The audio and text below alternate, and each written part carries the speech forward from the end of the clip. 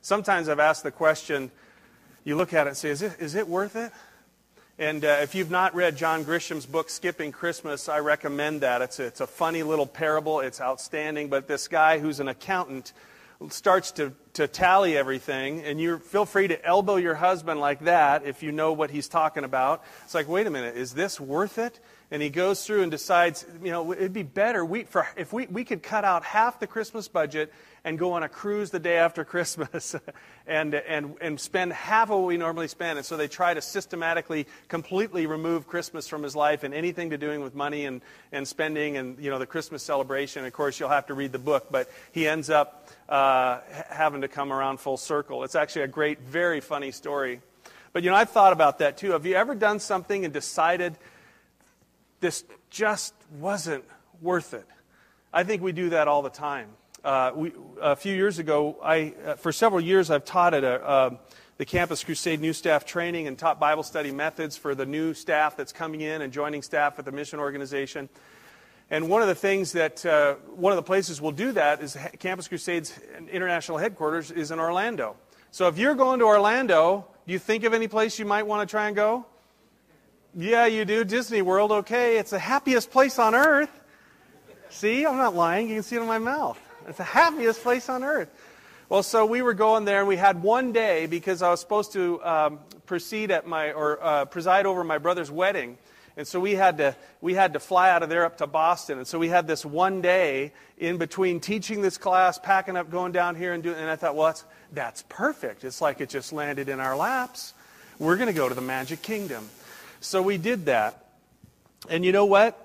It was advertised when you never see crying, screaming children, people sweating, just miserable people on the ads. They don't show it. But I tell you what, if you'd taken a picture of me at one point there, you would have thought, Bill, what happened to you? What was wrong with you? It was hot, exhausting, stressful, expensive, and ill-timed. Ever feel that way about something in your life? The next time we were able to go a couple years later, we said, we're not doing it. I don't care how great the ads are, we're not doing that again. And so when we had that free day off, we went to the beach for part of the day, and we relaxed with our family and actually had a great time and spent close to this. I mean, comparatively, it was just to put the tipping jar out, little gas, burgers on the beach or something. And that was it. And it was, and as we reflected back, I said, that was such a better investment of our time. Well, every single one of us has been at that place where you've looked, and I think especially I think men have a built-in calculator. We have a return on investment, immediate, little symbol that shows up. And I learned it from my dad. He's a skier, and he's also a banker. And there's a thing that you wouldn't know, but it's called runs per dollar. And it's like how many runs, and there's just a denominator and a numerator, and that's how good your day was. Runs per dollar. And I can still hear it today. My dad saying, "Ski until the lifts close." You're like, okay, I don't care if you're freezing, I don't care what's happened. It's like broken leg, but I still got there. I was the last. We'd brag about it. I was the last one on the lift. Yes, okay, high five. That's how we just suck the marrow out of this existence, right?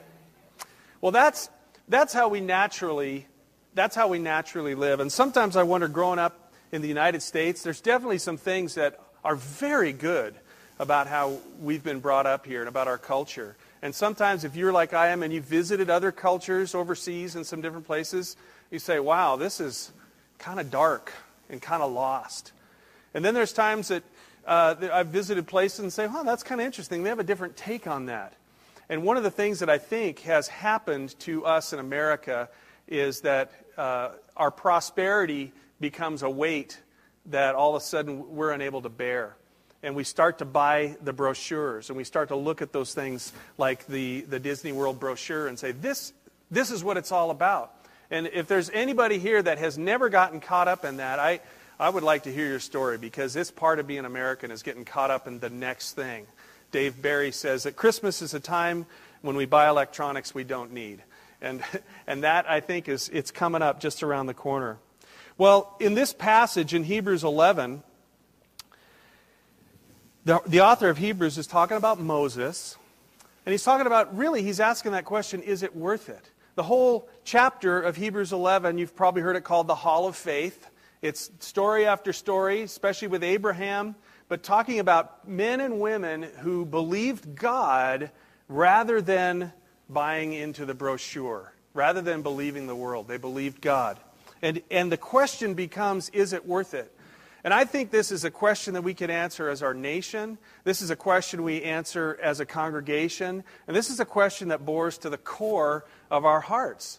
Someday, we're going to be trying to looking back and answering that question. Was this worth it? Was it all worth it? And I believe that it is worth it to be a Christian and to be in Christ. It's worth it to choose God over the world. It's worth it to choose God over the world. The first thing I want to draw your attention, I'm going to reread this passage so we can look at it. But it says in verse 24, by faith Moses, when he was grown up, refused to be called the son of Pharaoh's daughter, choosing rather to be mistreated with the people of God than to enjoy the fleeting pleasures of sin. He considered the reproach of Christ greater wealth than the treasures of Egypt, for he was looking to the reward. By faith he left Egypt, not being afraid of the anger of the king, for he endured as seeing him who is invisible. And I'm reading from the English Standard Version. I'm not sure what we have up there, but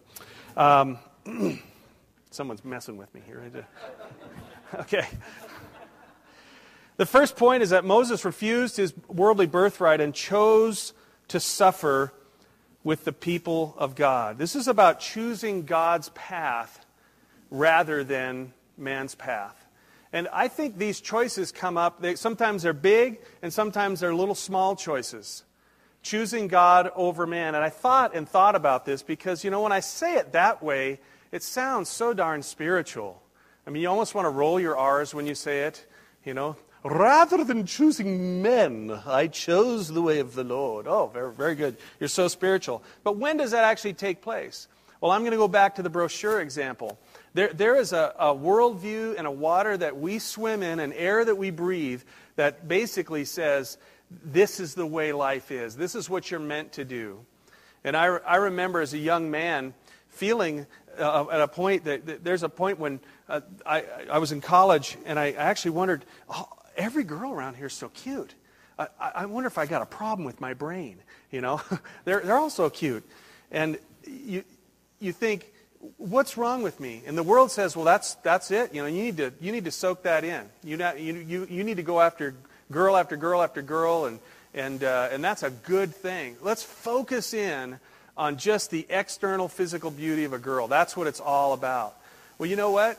If you're a guy and if you're a girl, that's emptiness. Ultimately, that there's no greater statement from the world than something that you look like or what somebody else looks like is the most important thing about them, and how important that is.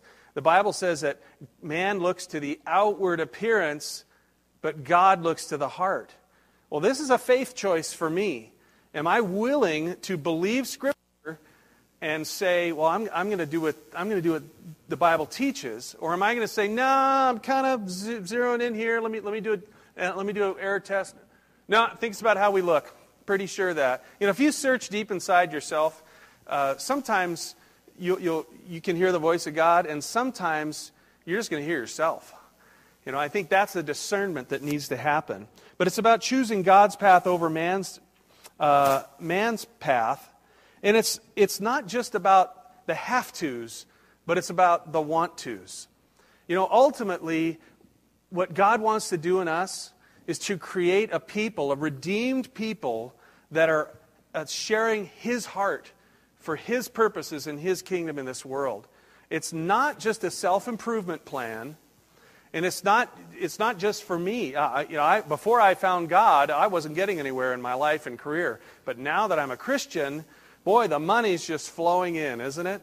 That's not exactly the way it works. And if you've ever thought of it that way, it might actually work for a while, because biblical principles do lead in godliness. With godliness, there's great gain and contentment. But that's not God's plan for us. That's not why He's giving us these things. But He wants to transform our heart. He wants to take our heart of stone and give us a heart of flesh. He wants, as Jesus spoke in the Sermon on the Mount, He took the outward laws that were on the Ten Commandments and He took them inward. It's pretty easy to follow an outward commandment, isn't it? You can just do it. It's like, stand here. Okay, I'm standing. Great. Sit. Okay, I'm sitting. Do this. Give 10%. Okay, I'll do that. We can do the things and we can check it off the list. But I tell you what, Jesus starts talking about our heart. You've heard it said, don't murder. I say, whoever hates his brother has committed murder in his heart. And I wrestled with that for years. Well, this. You just kind of almost want to throw the paper up and walk away. Well, I can't do that. Do you remember Richard Simmons? Somebody does. Inside every large person is a little thin person waiting to get out, right? Well, I'd say inside of me, of this godly Christian man, is a snide, sniveling, little petty person just crying to get out and complain about this or that. And he's in there, and I have to beat him back every day, and often multiple times a day. Down. And I joke all the time about, remember the little cartoon characters in the old cartoons? There's the little angel and the little devil. I mean, that's me. That's my whole dialogue. You'd laugh if you heard it. It's like, say it, say it. No, don't say it. Please don't say it. Like it happens all the time. But that's an inward heart wrestle. And Jesus is going to take our heart of stone and give us a heart of flesh. And let me just ask you, at the deepest core level of who you are, do you want that to happen to you? I think sometimes I cling and I don't really want that to happen. I think that's a question worth asking. Lord, have your way with me. We sing it, but do we mean it? I think that's that question that we need to return to over and over and over. Lord, will you have your way with me? Will you make my heart to reflect your heart so that my will is like yours? Well, God's path is often at odds with not only sinful pleasure, but with worldly strategy. And this is where you start meddling a little bit. Because sometimes God's will doesn't make sense. I mean, think about where Moses was. He had been raised and had the privilege of being a son of the Pharaoh. I mean, presumably he was in line to be the king someday. Talk about strategic. Isn't that a strategic place? Maybe what if we had someone that you realize they were in line and you could they're being groomed and they're a great man of God and they're in line to possibly become the president of the United States. Do you think we could use a godly man in the presidency? Sometime maybe this millennium? I don't know. I think we could. But what if that man had a call on God's life that was other than that? I'd have a hard time with that, I think. It's like, no. Look at the significance of this. This is really strategic. And don't get me wrong, I'm preaching to the choir here. Because I come from a campus ministry background that's hey, let's try it. Let's give it a shot. Let's try something new. Let's give it a shot, okay? I just watched a movie with my ministry leadership class called The Gospel Blimp. It's a satire from 1961. It's classic Christian-made B movie, and it's so B that it's funny, but it makes an incredible point. These guys decide they want to reach the community, and so they buy this old Army surplus blimp, and they start putting gospel messages on it. Like repent, and so they fly it around. And the joke is that the one guy drops out of that and actually leads his neighbor to Christ by going and spending the day with him at the beach. And these things happen, but we get these grand scheme, and you can just see it's the satire. It's just like we think. So my point here isn't to throw everything under the bus. I mean, sooner or later you got to decide if you're going to get together, and you got to decide if you're going to do something at all. And so, by all means, let's think strategically. But don't think that the bottom line for God is just common sense strategy. Sometimes He's calling us to be set apart in a very distinct way. Frankly, I think pulling out of Hollywood is one of the things that Christians should not have done to the extent that they did. And now people are trying to get back in different ways, and I think that's good. It's good to have Christian influence. but not necessarily for everyone. And how do we decide on that? Well, perhaps you've heard the story of Father Damien. He was a Belgian priest who went to Hawaii, and in 1873 he moved out to the island of Molokai. And he said this, "I make myself a leper with the lepers to gain all to Jesus Christ." You see, Molokai at that time had been established as a leper colony. And I would think, in fact, my wife and I have joked about this sometimes. Do you think they need a pastor in Hawaii someplace? They've got to need somebody over there. Let's go there. Well, he had the gig. He had it. He could surf. If he wanted to, take a donkey cart on his mission rounds and hit the North Shore on a good windy day. But he could do that stuff. He chose to go out to the leper colony that had been segregated for the sake of the health of the normal people, or the uninfected people, and to live with them in the leper colony. And he lived and worked among them. He preached to them and served them and led them. He cleaned up the colony. He rebuilt shacks and painted it. See, ladies, they painted, even on the leper colony, they were painting his. But they made it nice, and one day he stuck his foot he was preparing a bath and stuck his foot in scalding water, and it blistered, and he realized he didn't feel it at all. He realized he himself had contracted leprosy. And the next message that he gave to the leper colony, he began with the words, "My fellow lepers." He had literally given his life for those that he was serving. So, I think if we were to ask him, is it worth it to choose God over the world, he would have said, yes, it is. In fact, he did say that. It's worth it to choose God and his ways over the world. And I think those people that were in the leper colony also would have felt that way. Thank you for coming to us. If you've ever been really down and really out of it and really in a situation where you're in desperate need, and if you've ever been there, maybe it's just something as simple as getting a flat tire someplace, and you realize you don't have cell coverage and you don't have a spare tire. It happened to my kids one time when our older daughter was driving our other kids back from Oregon, the middle of Burns, or around there, not in the middle of Burns, but somewhere between Burns and Bend. And there was a guy that stopped and helped them change their tire and let them use his cell phone. Do you think I was thankful for that? I tell you what, when we can help people in situations, whether it's something very practical like that, or something deeper like a leper colony, or even something as simple as extending the grace and love of Jesus Christ, we're able to speak the truth and love to them. That speaks in to people's lives. So, Moses refused his worldly birthright. And maybe you have a worldly birthright of sorts. Maybe it's literal, or maybe it's just sort of figurative. You've got a spot in this world, and you can't say no to that. You just can't say no to it. Well, sometimes God asks us to jettison things for something greater. And even though it's hard I'm a garage sale guy, it's hard for me to get rid of things that my wife would broadly categorize as junk, but I see as really good projects. These are good. I have a table saw that is 175 years old, I think, and she says, "You sure you might want to get rid of that? And why don't you get a good new one? Because I can fix this one. I see the potential. It'll probably take another $700 and 4 experts, but I think I can fix it." Maybe we need to jettison some of those things. Is there something in your life that you maybe need to jettison? Or just ask God. God, as you're changing my heart, would you change my heart about this thing, or this project, or this position, or this relationship? What is it that he's got in your life that possibly he wants to redirect you in? Secondly, Moses considered the reproach and reward of Christ as greater than wealth.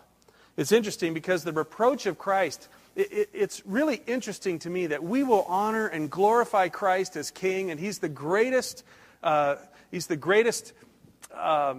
being. He's beautiful beyond description. We love him, we serve him, we worship him, and we're ashamed of him. Right? I mean, this little guy over here.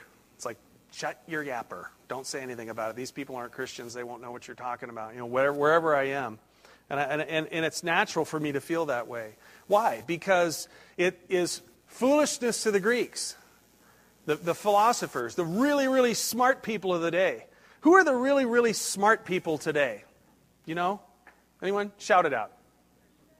Well, that is the right answer. I love that. Jesus is the really smart one today. In fact, in my readings in philosophical theology, Jesus is claimed to be the smartest human that ever lived, and I believe it. Today's culture, though, says the scientists are the smartest people. And it's amazing. One book I just read says, there's not even a legitimate definition of science. People say science, and it's like it's God. Well, what are you talking about? The empirical method or just basic rationality? Well, guess what? We use that every day. So what is this science? It's become this God, and you look to see if people in science, what do they say about God? And can we believe it? Is that true?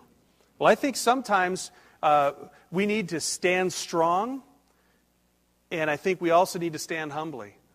And, my job is not to tear somebody down because they are having a hard time believing in Christ because they believe in science. But it is my job to be ready to give a defense for the hope that is within me. And I don't want to be ashamed. Even Paul had to write it out. I am not ashamed of the gospel of Christ, for it is the power of God to salvation to everyone who believes. If you have something that powerful, let's not be ashamed of it.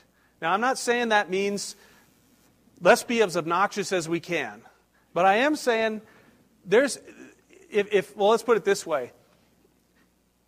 If you're 100% in everything you ever try, my guess is you're not really being challenged enough. I mean, if you make every single basket, the basket's too low. Let's change the game a little bit and have something where we actually have a challenge. If every single thing you ever do or say with someone there's a response of immediate human success with the gospel, my guess is you're probably not sharing it enough. Let me just challenge you to take it out on a limb a little bit. Just go. And usually, that doesn't mean you have to be obnoxious or anything, but just ask a question. Have you ever thought about things on a spiritual side of life? Or did you grow up having any spiritual influence from your parents or grandparents? These are basic questions you can ask someone just to open the door to find out. If you make that a regular practice, can I do this, God? Okay. With God as my witness, I think He would, but I'm going to try to guarantee you that over time you're going to see some amazing things happen that you never ever would have seen happen apart from that. That sooner or later, you may not get a story every time, you may not get a life change every time, but you'll get a chance to see someone who will say later, thank you for asking me that. And they're way more willing to talk about it than we are normally. And I know what it's like. I grew up conservative Christian. No premarital sex because that leads to dancing. I grew up that. That's so I understand. And I understand what it's like to feel like a martyr and separated kind of my whole existence. Growing up through school, I'm the Christian, and trying to fit in with people and trying to have friends, and then they're good. We can do a sleepover Saturday night, but they're coming to church with me if they're sleeping over here, and if I'm over there, they're picking me up, and we're going to church. That's just part of those things as a kid. Sometimes that feels a little weird, so I don't want to do things that's going to highlight my weirdness to people. I think one of the things that happened, thankfully, when you become a dad, I think your weirdness meter just kind of falls off the table. It's like, whatever. So I'm weird. I'm a dad. I'm fine with that. But I don't want to be weird for the sake of being weird. That's what John Ortberg says. Sometimes it's like if we can't be holy, we'll just settle for being weird. Let's not do that. Let's be holy and reach out. Well, there's a now and there's a not yet involved in this process of trusting God and believing that His rewards and that reproach, that embarrassment of being a part of Christ, that the rewards are actually worth it. One of the shows my wife and I have watched is a thing called Fixer Upper, and it's on HGTV. For those of you who don't know what that is, it's just like ESPN, only it's no sports at all. So it's all home stuff, and And they take a couple who knows how to fix up homes, and they'll choose 3 homes with the potential buyers, and they're just dumps. I mean, they're run-down places, and you look at it, and you suck in your breath, and you go, oh, and they'll show them peeling off, formica, and there's rot, and there's water damage, and there's animals and infestations and things. There's paint and dilapidated siding and everything. And then they'll propose to them a solution and say, well, here's what we can do. You can buy this at this much, and then we can put this much into it, and this is what it's going to look like. And it's really interesting to me because it's the best when they take the worst property. I mean, that's really fun. And my wife and I'll sit there and root for them. Oh, take that one, because we know what they're going to do with it when they rejuvenate it. But what's also really interesting is different personality types are visionaries in different ways. And I'm a little bit more artistic, so I can kind of see something transformed. There's some people on that show that have zero ability to visualize anything. And you can just see them just like, I just don't see that. That's really messy. It's like, yeah, well, we're going to change that. But it's just terrible. There's just terrible. I can't invest in this property. It's so bad and ugly and tragic. And they say, just trust me. We're going to put this, what you're talking about, I know that's going to go away. Oh, I just can't see it. And then by the end of the show, if they pick that worst property, it's been completely transformed, and they show them looking at it for the first time, and they usually squeal out or cry or something like that. It's fun to watch. But you know what? I think of this world, and I think of our own lives even, as kind of that fixer-upper. God's trying to do something in us, but the problem is we don't do a very good job seeing it. We don't see the finished product very well. C.S. Lewis said, if we were able to see someone, a human being, a Christian, in their ultimate glorified state, it would be something we'd be tempted to stand down or to kneel down and worship. It would be that great of a being. We're created in the image of God, and when we're fully glorified, we're going to be people who are magnificent when we're finished, when He's finished with us. Right now, some of us had some bad siding. My paint's flaking a little bit. But can we trust in Him, the master architect, the master builder, the great physician? Can we trust in Him to take us there? Or are we going to trust in kind of our plan B? This is what we do. This is how we do it. Well, until we fully tap in to this later reward, I'm talking heavenly reward, we'll never be able to fully obey. Because there's just not enough take-home, there's not enough in this life to reward us right now for everything we're taking part in. I did that debate with the atheist in just a few weeks ago, and the saddest thing to me was the entire foundation for his whole worldview. And it was, we just pursue happiness. If we can pursue happiness, then that's what's going to be our guiding light. That's what's going to take us where we need to go and to do what we need to do. I thought, that's just so shallow. I mean, it sounds okay for me to kind of do, e pluribus unum, great, I'll bless you in that, go, be warm and be filled, go do it. And does that sound great? Yeah, go, be happy. I want you to be happy. And obviously, I don't want you here, I don't want us not to be happy, especially in the idea that we're going to be a flourishing, healthy human being who is in Christ and who's serving Him. I think that's genuine happiness, and it's what Lewis described as joy. But I think that shallow happiness, it's a short road. Or you could say it's a long, long road, and it's a hard road. There's no real deep, lasting joy. Every single one of us knows the joy that you feel when you've given of yourself for the sake of Christ to love someone else, knowing that they can't return that here on this earth. There's a joy in that fills you up. And what bothers me is that people will try to talk themselves out of that because the world is advertising a different storyline. Like, no, you're a chump. I don't know if people use that word anymore, but I still do in my mind, because I never wanted to be a chump. A chump was the stupid loser that showed up and paid too much for the Carnival Barker's, blender at the fair or whatever it was. And I don't want to be a chump who buys into a lie and then ends up my whole life is lived that way. Well, you know, who's really the chump? According to Scripture, to be a chump means to disregard God's word and to not follow Him. The ones who actually listen and obey and humble themselves in the sight of the Lord and lean not on their own understanding, but in all their ways acknowledge Him, those are the ones who have straight paths. Even if it doesn't look like it right now on this earth, it's always got to be linked in some way to ultimate and eternal joy. Chesterton said that the Christian ideal has not been tried and found wanting. It has been found difficult and left untried. And I just want to admonish you again this morning that refocus. This is not a losing effort to be a part of Christ's kingdom and to love Him and serve Him for who He is and to recalibrate your life along His path. This is actually the path that's hard, but it's the deep path of deep joy. Well, we talked about he refused his birthright, and then he considered the reproach and reward as greater than just wealth on this earth. But then Moses obeyed without fear because he saw the invisible God. So, just see the invisible God, will you? That simple, right? I mean, if you're like I am, that's a little bit of a head scratcher. Isn't this kind of what it all boils down to in this life?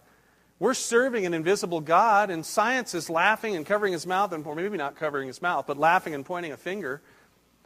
Science, and says there's no God out there, and yet we're following a God that's invisible. And you know what? If you ever gotten in a discussion with somebody like that, you can find yourself kind of going in circles. And it can be frustrating. Let me say, first of all, I'm not going to go there this morning, but there are very solid, sound, rational reasons for believing from a rational base in the existence of God. In fact, I would say the rationally and stepping out from it, you look at it and there has to be a God. And the God that there must be, surprisingly, shockingly, lines up with the personal God that's revealed in our Scriptures. So, good. But if you want to be biased against it, you can't be convinced. But I would say rationally, but that's not usually our problem. Our problem, I believe, has more to do with sight, and it has to do with trust. So how do we see God when we're blind? It's not a blind faith, but it's a faith that trusts in Him. And we have to take the evidences that have been brought into our own lives. Well, I think Scripture is a strong evidence. If you trace the storyline of Scripture and look at how God has brought His people unto Himself, then really, historically, the Jews had no business being any kind of people. Chuck Colson said, if I would have chosen somebody, I would have chosen the Egyptians. I mean, they had promise. They had leadership. They had organization. These Jews, I mean, sometimes you want to do a character study out of some of the Israel, Abraham, Isaac, Jacob, and you're afraid your kids are going to ask you pointed questions about it. I don't want to talk about that. And they did some embarrassing, shameful things. God had His hand on them, and He said, "I'm not going to let you go." And after Christ came, and He said in John 6 and John 10, He said, "My sheep hear my voice," and He said, "No one can snatch you out of my hand." It's still His business to watch over His people, even when we mess up, even when we're not. We're hoping that nobody does a character study on us anytime soon. But we infer Him through creation. We read Him in Scripture. We experience Him in loving relationships, and we sense Him in our hearts. And I think all of those things are valid, and they should all fit together. The Berean Christians search the Scriptures. Test the spirits. Test the spirits and figure this out. How do we test the spirits? I don't have time to go into this right now, but I will just say, ask yourself, does this exalt Christ? Is this focused on eternal results? In other words, not just health and wealth or something akin to it. And is this in the Bible? Look for things that go along with Scripture. Look for things that exalt Christ. And if it starts to undermine any of those things, I would be concerned. Maybe take into a little bit more counsel as to whether God's really speaking something to you in any particular situation. But you know, Henry Blackaby says the greatest dangers for apostasy are not departing from God to a distant shore, but moving half a degree away from where God wants you to be. I didn't want to be the one to say that, so I quoted Henry Blackaby, because I know that's hard to hear, isn't it? Because you think, generally, I'm really good at the kind of the eagle's view of things. Generally, pretty good. Here's where we're going. There's a mountain there, a mountain here, and we're kind of going there through the mountains. Well, then we say, are you a half a degree off from God's will for you? Well, it's hard to explain. There's difficulties in science. I'll try to explain it away. But that's a heart-searching kind of thing. That's where I need God to, again, every day, every morning, please replace that heart of stone. Or the dross that hardens over the precious metal, you scrape that dross away. Lord, will you scrape the dross off of my heart? Return me, melt my heart, soften the fallow ground. Give me that soft heart, that heart of flesh. Well, I'd like to say this morning that it's worth it to choose God over the world. It's worth it to choose God over the world. It's worth it in some degree now because there's joy in the process. It does actually work. I mean, it's pragmatic for His purposes, but ultimately there's a great reward for us. No eye has seen, no ear has heard, no mind can conceive of the things that God has prepared for those who love Him. So if you can think of something, it's already automatically disqualified. So go ahead and think of Disneyland right now. It's out. Whew, thank you. If heaven was Disneyland, that'd be hard for me. That'd be a hard one. But that we have an ultimate reward. And I think we tap in moment by moment. We tap in day by day, month by month, year by year. And ultimately, every single moment is connected to that eternal perspective in Christ. So that when I greet you this morning, or you greet each other, or you stop and help someone that slid off the road or whatever, you're thinking not just of them, but I think you want to think of them and care, but you're also thinking, this is an eternal event right now. And there's a good chance that someday God's going to be smiling not just now, but in eternity for that. It's like, man, that was great when you helped that person. And not just for the rewards, but I think you've got to believe they're true, and because the Bible says they're true and they're real, that this is our ultimate reality. So I know, spending the day on a beach in Florida was not actually a martyrdom for me instead of going to Disneyland. You're like, yeah, Bill, how about, maybe a little harder. Well, I knew a gal that was in college, and she was teaching, or she was studying to be a PE teacher. And her emphasis was dance, and she loved dance. And really, she had already kind of died to that dream because they didn't have a dance program at her school, and state school in California. And so she said, well, I'll just do PE, and you can have an emphasis, and you can take all the dance classes we have and that. And so she loved that. And she was able to land a really good gig through a series of events. She ended up being able to audition and being one of the key performers in this big musical review at Busch Gardens. To be televised. A lot of big people with their agents were there, and she kind of slipped right in and auditioned well and got the part. It was kind of big stuff. And as she was there and getting, but wasn't too many rehearsals into it, where she started to realize, you know what, this is not the right place for me. There's an atmosphere that is just pressing down on my soul. And she said, I thought about, should I be a light? Maybe I'll be the one to be here and be a light. And I think that's a legitimate thought. But she realized for where she was and who she was, that she felt like it was going to be like a bunch of dirt being thrown over her light. She didn't think she knew she shouldn't be a part of that. Well, she had a lot of support to be there, but she didn't have a lot of support to pull out. In fact, the man who led the whole thing was irate with her and said, "You'll never work in this town again." This town being the entire greater Los Angeles area. So that's kind of a threat. And she just had to say, well, then so be it. She ended up getting a job with a retirement hospital where she did the linens. And you can imagine that wasn't exactly the same as being on stage in a musical review. You might call that a little more on the lowly side. She used the word gross. There's definitely aspects of that. But she said, she got her friend the job there too, and the two of them worked together, and they met a couple of young men from Vietnam. And they could hardly speak English, but they were learning, and they started taking them to some of their activities with their college group. And by the end of the summer, both these young men had come to Christ. And her mom wasn't even happy with her. She remembers sitting, watching the production on the television, and just kind of feeling her mom loved musicals, loved performance, and she just kind of felt that, a little bit of that expectation that she disappointed. But I believe in the long run that was worth it. And it was that exact heart that came through in this young woman when I met her later on and asked her to be my wife. That's the kind of heart that I saw. I think it was worth it. She would tell you now that was one of the best decisions she ever made, as hard as it was to make it. Well, is it worth it to choose God over the world? I'm going to say yes. But you know what?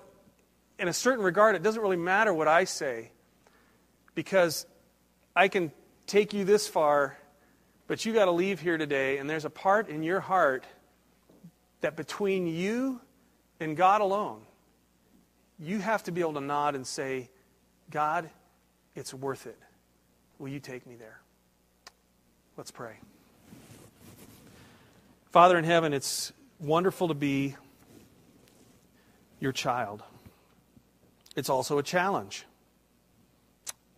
And I'm weak. We're weak. We're blind. We don't listen very well. We don't obey very well. God, I pray that you will just take us into your arms. Show us who you really are. Give us an experience of your love through this body, through your word, and through the inner testimony of the Holy Spirit on our very hearts. And would you melt our hearts so that we could see that it really is worth it to choose God over the world.